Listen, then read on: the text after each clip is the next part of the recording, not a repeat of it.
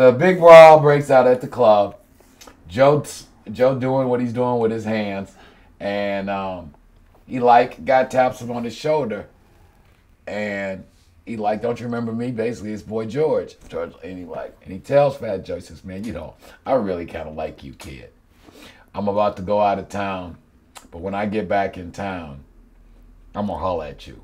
Mm-hmm. And Joe is just on cloud nine because, as he said, you go on blocks in the Bronx and it'd be nothing but hobos and bums and dope fiends and hobos and bums and dope fiends. The next day you'd go on the same block and it'd be 10 Mercedes and 8 Jaguars, and you'd be like, oh, boy George didn't hit this block. Yeah, right. Right? Yeah. So he's thinking, fame, fortune, glory. What he's talking about, he's going to take 100 people to New Adventure. He's about to buy 100 Benzes. He's already spending all the money that he's about to make. Because to go back, I guess after the tourist people got popped, boy George fills the void.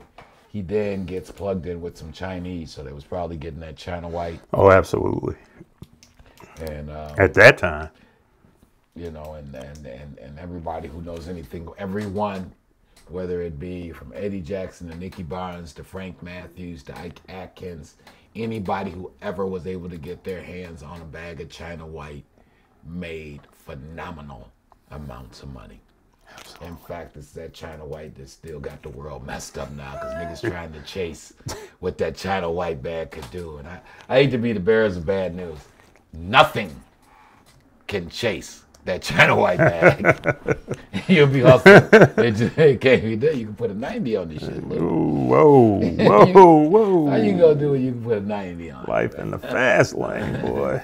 Yeah, how can I get a job right here? Special delivery. We got China white right here. So though, as it was to go, actually one of the guys who introduced, it's a real tragic story. One of the guys, I guess they call him Mike in some of the stuffs, and another guy named 6-0, who was a part of Boy George's organization. This is according to the internet now. These are not Detroit people. I'm chronicling and analyzing some stories we did some research on.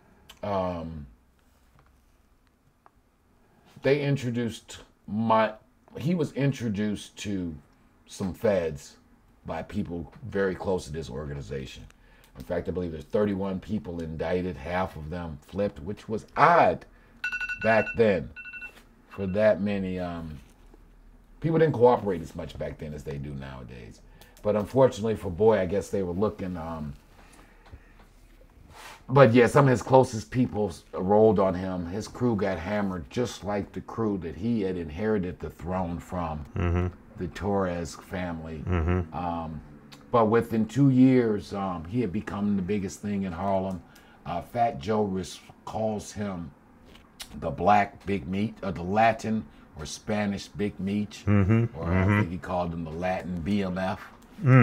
To be precise. In 1988, they rented a party.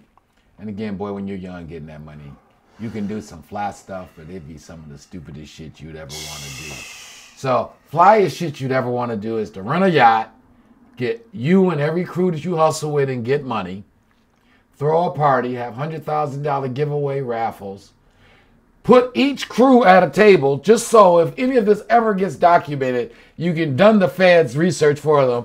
That's his crew for that neighborhood, that's his crew. And you put them all at one table and you take a bunch of pictures and you chronicle that this is my people from this block, these is my people from this block, and you give lieutenants Rolexes and you give crew bosses kilo chains, and you do some shit that they still will be talking about 30, 40 years later. But it's also the things that are going to bury you in court. Yeah, that's a lot of money going around there. But when you don't know, man, you don't know. It's such a cautionary tale. Because again, he only hustled for 2 years. His name's still ringing. According to the feds, when they popped him, he was running a $15 million a year operation. And that's got to be a low number because from all the people in the streets that talk about the kind of numbers he was running up. I don't think the feds know that China White could take a 90. I don't think they'd be calculating it like that. No. No. If they knew that Channel White really was taking a 90, they'd recalculate that 15 million. But yeah, George Rivera, for people interested in this kind of stuff, his name goes up there. It was a short run, but it was a glorious run to all accounts. It's all kind of stuff out there on him. I think the only interview ever done on him was Don Diva's. I have to find that one. Shout out to the big homie Kevin Childs, Big up. Don Diva fame. Our other homie Vario of Don Diva fame. Yeah, but I don't think he's been chronicled. And there's lots of interviews and anecdotal stories about him and his run. But yeah, George Rivera, boy George, man. Yeah, he's a whale. Yeah. I mean, it was a short run, but again, we just don't be knowing. When you come from those impoverished situations, it's easy to pass judgment. But everybody know the first time you get money, you're going to fuck it up. You just got to hope that God can bless you to get it again after you fucked it up the first time so you know what to do with it the second time, third time. Then you can start thinking about all those kind of things. But no, he famous, man. Famous. George Rivera, Big boy fella. George. So, enough on that.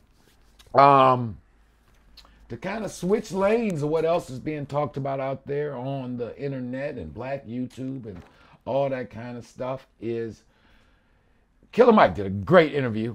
Very much so. Killer Mike, shout out to Killer Mike. He's got a new album out. We seldom do this, give out plugs, unpaid for plugs, but I think in this case it's warranted. He's got a new album out called Michael.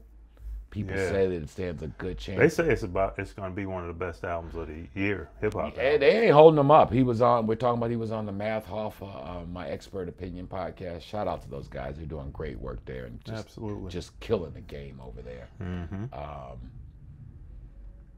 Had Big Mike, or Killer Mike rather, on there.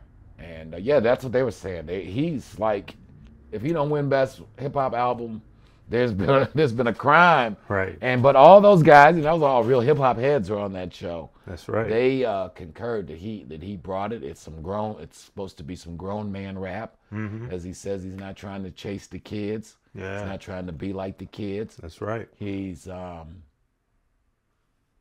telling the story of an African American male from the South, brought up during the era of Black empowerment in Atlanta, and how he got to be where he at. He's really, really politically active.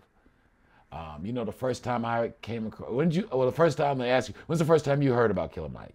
Killer Mike, I heard Killer Mike back when they had the Dungeon Family with Outkast. And that's who put him on. He was, right, exactly. That's when I first heard about Killer Mike. And then I began to hear about his, his political side and his, he was like advocate. Yeah. And that was like maybe about 5-6 years ago. Okay, so it was Jay-Z's Poppin' Tags remix. Okay. He's on that with Hova. Okay. Twista. Yeah. Big Boy. And Killer Mike. And that was classic. That is a classic, and that's when, because I was like, who is this kid, this guy here? He's like, he just held his own with Hova, Twista, and Big Boy. So if you're on a track with those guys and you hold your own, got some weight. I'm like, this guy, and then, I got into him a little bit, like, he does some conscious rap. He does all kind of rap. Yeah, he has a group called Run the Jewels. If you ever get a chance, check out Run the Jewels. It's him and LP, really good stuff. Okay. Yeah. So yeah, he was on My Expert Opinion, and they was chopping up some really good game. With the point that they brought up in the interview that I thought was really worth, that kind of ties back into the stuff we talk about and do around here, was that period in Atlanta was very much like Detroit, the neighborhood he grew up in, where the preacher, the numbers man, the hustlers, the school teachers, the lawyers all lived in one community and were all involved in stabilizing that community, right? And there's a couple of names that he dropped, and you guys got some information on these guys because I think I really want to do some research on them. There was 2 heavyweight hustlers out of Atlanta, one by the name of Q Ball and another by the name of Cato. They all grew up with the guy Herman Russell. Remember, we were just at that Russell Center? The Russell Center, yes. Who, of course, the black guy who built the Hartsfield Atlanta Airport. Yes. They have a great black entrepreneurial incubator program down there in Atlanta. Yeah. On North Side in Castleberry area called the Russell Center. But so he's famous because he's been a hell of a black entrepreneur, and his family's keeping his legacy alive.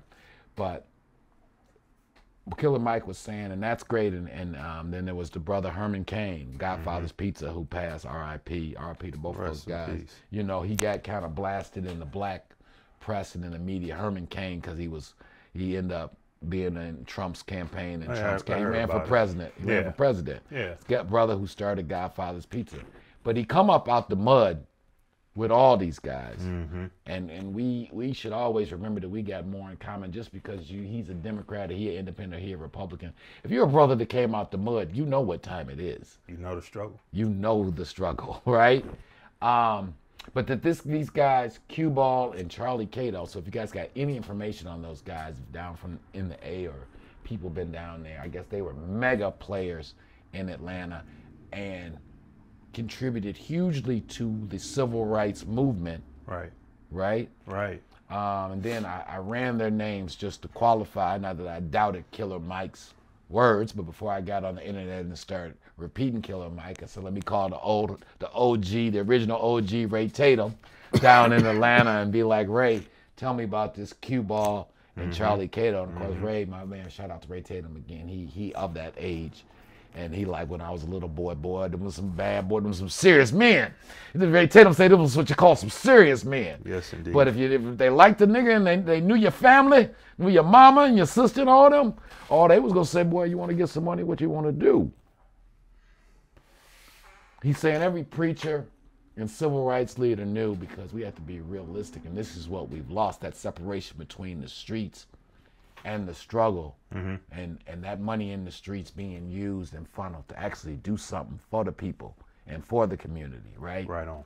That these guys, and he threw up another guy that I'm looking for some information on, if any of you guys got it, guy by the name of Wesley Merritt out of Atlanta.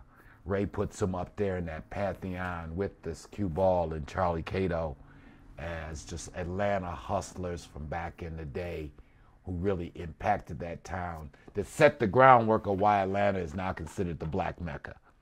That without the functions of these guys like Charlie Cato, Cue Ball, Wesley Merritt, Atlanta's not what it is now. It's not the hub of black entrepreneurship. I believe the last stat I heard was 1 out of every 5 African Americans in Atlanta have a business. Wow. 1 out of 5. It's quite impressive. That's impressive. 1 out of every 5, 20%. You know what I'm saying? But, let's keep it real. Before we start all that talking about they destroyed the neighborhood, and then a lot of these, especially if you're talking about that generation, they didn't destroy the neighborhood. They saved the neighborhood. That's right. And it just, again, it reminded me of the help, the Eddie Jackson, Milton Henry, of course, who was one of my pops, my dad, and Eddie's primary lawyers. Milton Henry's a Tuskegee Airman. It started an organization called the Republic of New Africa. We'll be covering and really going a little deeper in Milton Henry in Motown Mafia Reloaded. I mean, this is a guy who deserves a whole story in and of itself. Tuskegee Airman, bachelor's degree from Temple, Yale Law School in Divinity.